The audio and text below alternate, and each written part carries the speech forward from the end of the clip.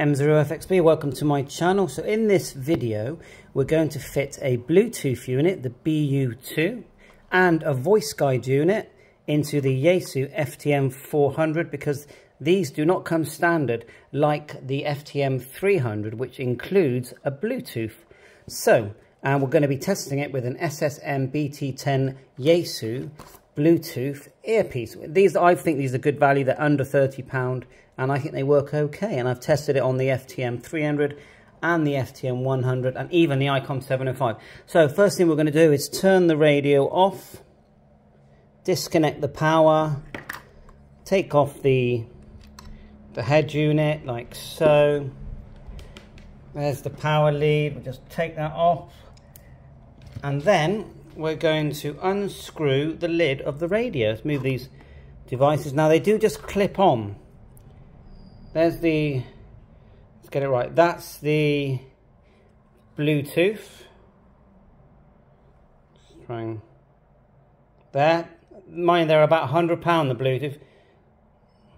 And the voice guide unit looks like that.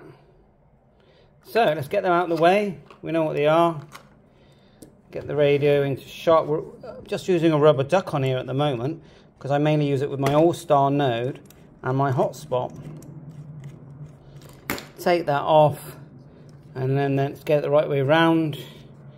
We've got 1, 2, 3, 4, 5, 6, 7, 8 screws to remove. Take them off and then we'll clip it all into place. Now we do have to unclip the front. Let's take the head unit connection off.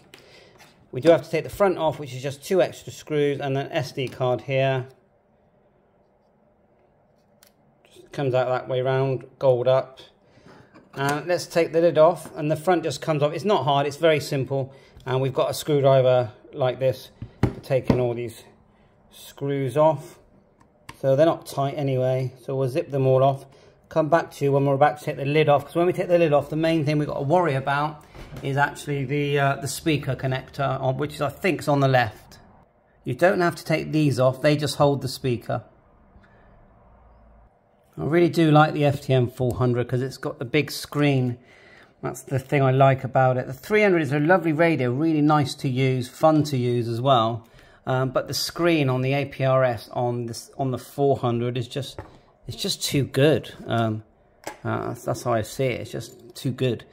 The downside about the 400 is I think you can't receive digital on the B band, but you don't really need to be honest. Because even on the 300, although it will receive 2 signals at the same time on the 300, you can't actually hear them. You can see the data coming through, like the call signs, but you can't hear both simultaneously. The only radio you can hear D-Star or digital simultaneously that I know of is the ICOM 51, and believe it or not, the new GD88. That has simultaneous digital receive, and you can actually TX when one is being received, which is, I know, it's not sort of thing you'd ever do, but the fact that it can do it goes to show the kind of hardware that's in that radio.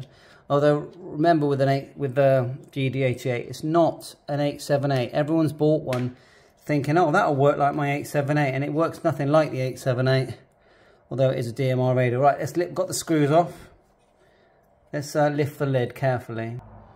Okay, lid off. I wouldn't say it came off carefully, but anyway, there's 2 wires there for the speaker, and you just carefully nudge that out. Give that sort of right and left wiggle. Good quality speaker. Actually, I think smaller speaker in size than on the YAESU FTM100, but still sounds really good. And you've got these pads that hold things in place as well. So I noticed on the 300, you've got to be careful the pads don't stick to these units that I'm fitting. Okay, now let's do the front screws. We can already see where the voice unit goes. Voice unit or voice guide unit, it's very, I like it because you turn on the radio and it talks to you, and it's a bit like a Bofung. Like, I know it's a bit of a gimmick, but it's a gimmick that I like. So get these 2 front screws off here, and it all comes off very easily. Nothing feels like, you know, there's anything going to break. The screws at the front are shorter, and that should just lift off. Now I've got to be careful. It's just a piece of plastic at the front. So look, that's where your Bluetooth unit is going to go. Now I need to make sure of this because otherwise I'll get it wrong, but I'm 99% sure that's your Bluetooth unit. So let's grab the Bluetooth unit and it will go. See, it says BU-2 on it. See if it will focus, sort of. And then get that up like that, right at the front, look. And just carefully lower it into place. And it clips in nicely, no problem at all. Okay, that's your Bluetooth connected. And now we're going to get the voice unit, which goes here. I'm not going to force it, it's going to gently put it into place. Doesn't feel like it's going on either, I'm just going to check. Okay, that was fine. When it was two-handed, I got my glasses out and just looked carefully. So we got the voice unit there, Bluetooth unit here. See these little sponges? So we're going to put the cover back on and the front back on, and we're going to test this with my SSM BT10. As soon as we turn the radio on, it will talk to us. That's the headpiece that I'm going to use. We just put the front cover on now. Remember, we removed the SD card. Front cover just sits nicely like that. The shorter screws go in the front, like so. And they're not tight, you know, just finger tight really. That's all I do. Hopefully that one will reach.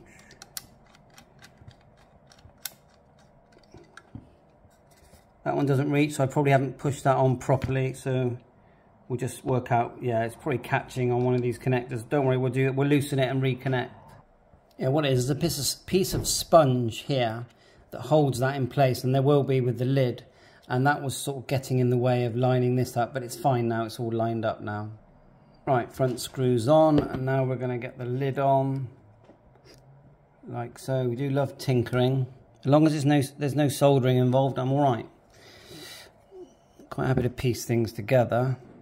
So, a couple of, you know, connected with the speaker, just carefully try not to stretch it at all or push any of the components that are in and around it, you know, push them so that they, you know, break, basically.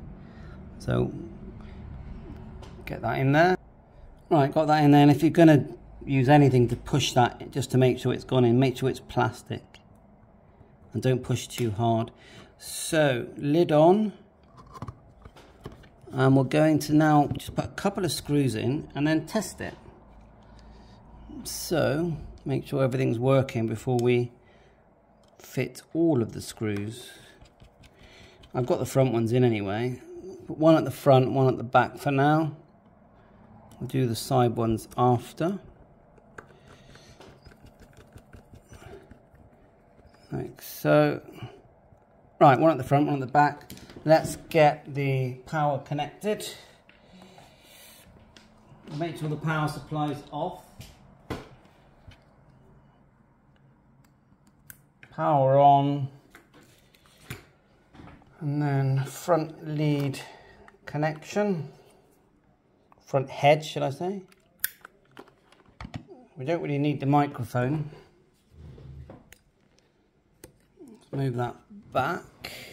So as soon as we turn it on, in theory, we won't put the SD card in yet. In theory, as soon as we turn it on, it will talk to us with the frequency. Okay, here goes.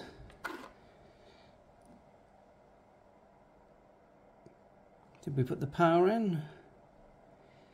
Pushing the wrong button. Sorry, too many radios. Just make sure we got our power connection on. I realised what I forgot there. So the head unit connector here. No microphone at the moment, so turn it on now. M0FXB. And what 400D. You hear that? It said my call sign and also said the frequency. And that's what we wanted. So now it's all about the Bluetooth. So let's wing it. Let's just have a go. See if we can find the Bluetooth. We'll hold down DISP. We'll go to SD cards not in. Options, I think. Bluetooth. Auto, Vox off, battery normal. That all looks correct. Now I think to actually connect it, we go to config. Go to config. Let's turn on the Bluetooth that we've got. So we've got the Bluetooth, we've charged this up, it's flashing away, and then we're going to go into config like so. And we're going to look for Bluetooth. Bluetooth pairing, I just went past it there. Bluetooth pairing, and we're just going to select it. And then we're going to go enter. It's flashing away saying pairing. Now when I did this on the FTM400, it just, after a few seconds, said completed. So let's wait. There you are, it says completed. Right, so what we do now is it says it's paired, and we're going to go back and we're going to have a listen. Let's get onto a nice active channel. Yeah, I can hear it in my ear, even just changing the channel. I can hear the voice guide unit. So we're going to find anything on the hotspot. No. See if I can get my all-star node working. Trying to find some activity here. There you are. Did have something there. Now I've noticed if you hold down DISP, and I'm hearing it fine in my earpiece, and then go to, let's have a look now, and you can actually hear it when it connects and disconnects as well. It does tell you. So if you hold down DISP, then go to option, then tap Bluetooth, then go to audio. If you tap, this is why I better turn it down, fixed audio, come out. Now you can actually hear it. You can hear both. Now let's just test the PTT, because it does work on the FTM100 and 300. So we'll come off frequency, go to VFO, memory, and we're just going to grab the B. There's the B01, and you can adjust this as well. And we're just going to TX. No TX at the moment.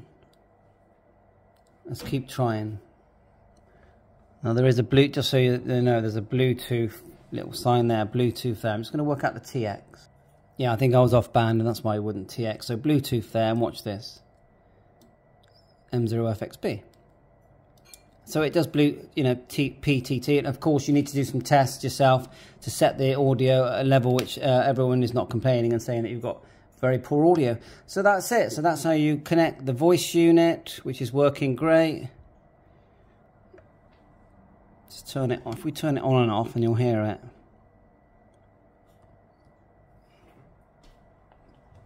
M0FXB400D. There you go. So thanks for watching. Bluetooth unit and voice guide unit 7.3. All the best. Catch you on.